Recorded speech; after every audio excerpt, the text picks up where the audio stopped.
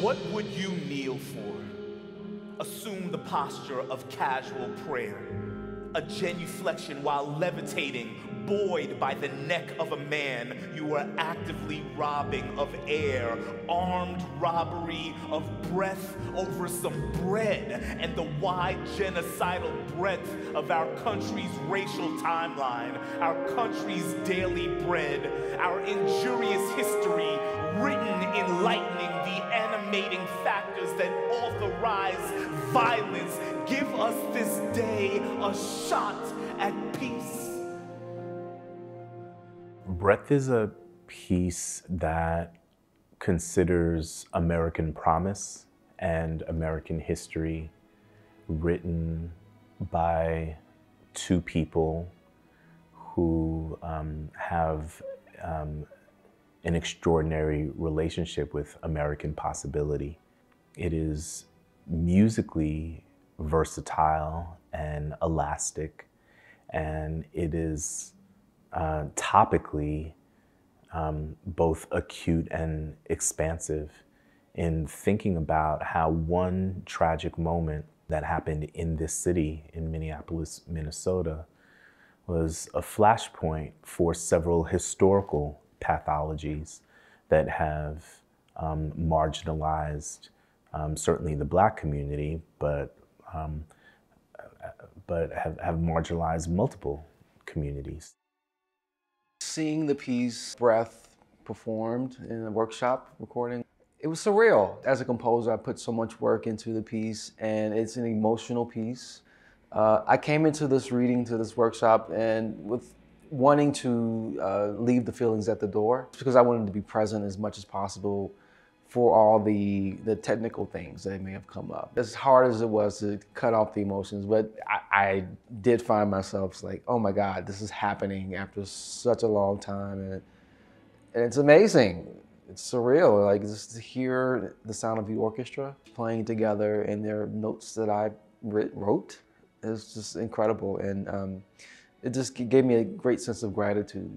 Telling this story, telling this narrative, musically speaking, it gives us, hopefully, a sense of empathy for, what's been happening in our world. What Marc has brought to the table, what Bamuthi has brought to the table as far as, spoken word, really gives the piece life. The titling of the piece is very intentional and names the kind of the thematic vectors of the piece. Bread, breath, and breadth. The expanse of the promise, the breadth of the task. Bread, there's a line, God bless American bread and the hands that made it. May we feast on the bread that bought us one more day to try to get it right. And then breath, as in the breath of life. It's a work that yearns, and audiences will join us not only in the remembering and the revelation, but in the yearning to be better. I'm Shakayla Wanyama, and I'm a singer with the Minnesota Chorale, and I'm assisting with the chorus preparation for Breath. I'm also writing my thesis on Breath and have the opportunity to write the program note for it as well. I would describe this piece as an orchestral piece for spoken word artists with choir. The spoken word, I think the text really stands front and center for this piece, and so it's a piece that is derived from the text itself and the performance of the text. And the times we do sing are either emphasizing something that Marc Bamuthi will be speaking, or reaffirming a message or shaping a question. For me, as I look at the score, I almost feel that the choir is acting as a conscience, a voice of conscience in the piece, not judging right or wrong, but really grappling with what does this all mean, and what is the role of a community. So I've lived in Minneapolis for most of my life, and I'm really proud to be from here.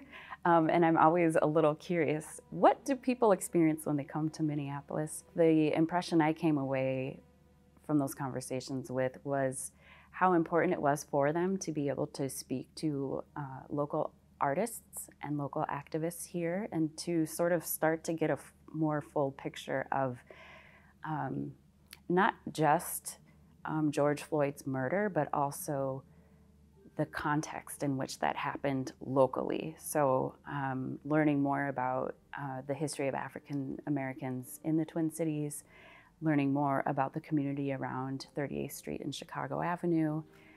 It felt so uplifting and affirming in a way that I hadn't expected. I think it's because we're in a time where it's hard to tell on a big scale if Minneapolis has changed after all of this.